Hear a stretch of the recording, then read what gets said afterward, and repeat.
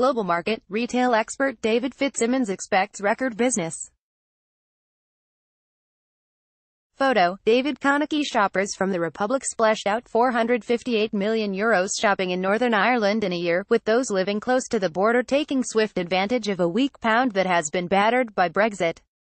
They splurged on alcohol, cosmetics, food and groceries, medicines, clothes, footwear and sports goods, as well as fuel, according to the Central Statistics Office (CSO). The CSO figures show that of the €458 million spent by border hoppers in the 12 months to the end of March this year, a whopping €286.5 million was spent in Northern Ireland by those living in the border region. The figures don't include online spending or vehicle purchases.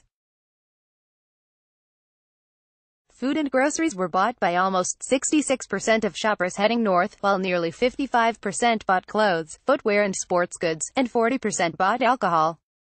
Shoppers from Dublin forked out €89.5 million shopping in Northern Ireland, while households from the Mideast spent €24.1 million, said the CSO.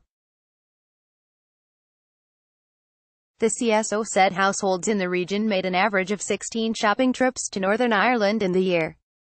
It added that 44% of households took shopping trips to the north, compared to 14% of all households in the Republic. The average spend by households on each of their shopping trips to the north was €275, according to the CSO, with households from the Midlands spending the most, at an average of €363 per trip.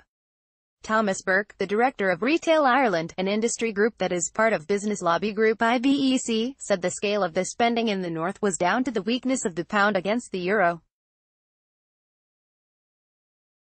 There has been a fairly significant uptick in terms of the level of cross-border and online transactions with UK-based retailers in recent months, and it all stems from the devaluation of sterling, he said.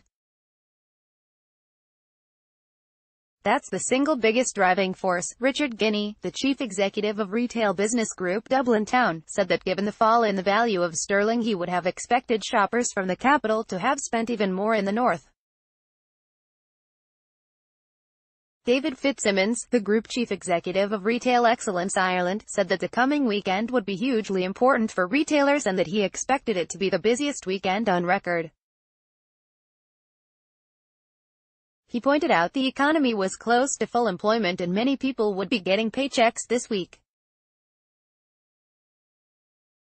Mr. Fitzsimmons also pointed out that retailers were now competing on a global stage. There are lots of Southern red cars in the north today, but the big picture is global and it's online, he said. Meanwhile, research group Kantar World Panel predicted this week that Irish households will spend a record €1 billion on Christmas grocery shopping. Another firm, Irish Insights, forecast yesterday that Irish people will spend an average of €606 each this Christmas. Irish Independent.